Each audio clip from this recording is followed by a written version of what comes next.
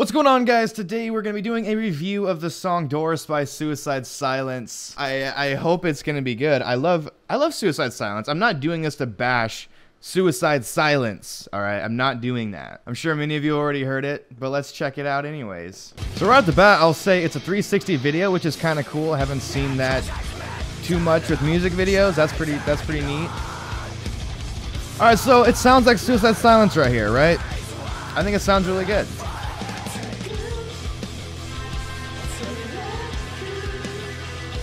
Wait. What was that? What was that?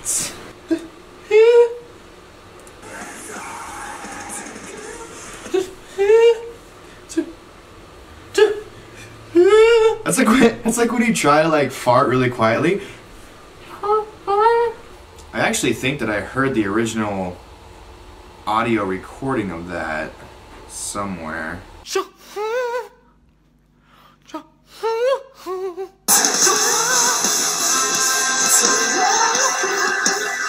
Alright, so that was a little weird. Let's keep giving it a listen. Let's listen.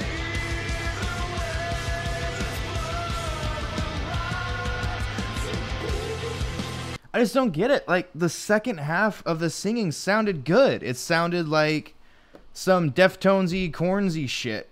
But his opener was the first clean vocal on the new record. The thing people are so curious about.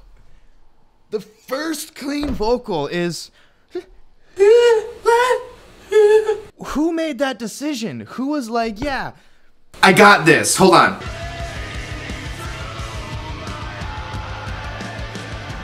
alright, that sounds very Korn right there. That little progression of notes.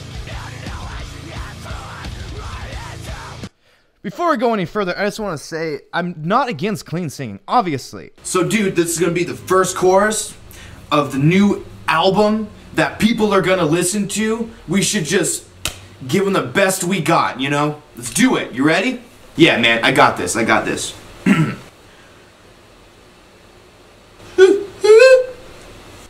Are you warming up? Is that you click you warming up, clearing your throat? Yeah? No? That's what you want? Interesting. Okay.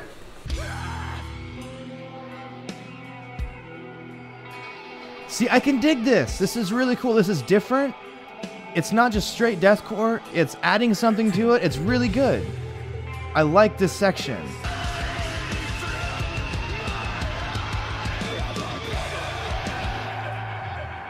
Oh shit. Oh shit. Come on, give it to me. Come on. Come on.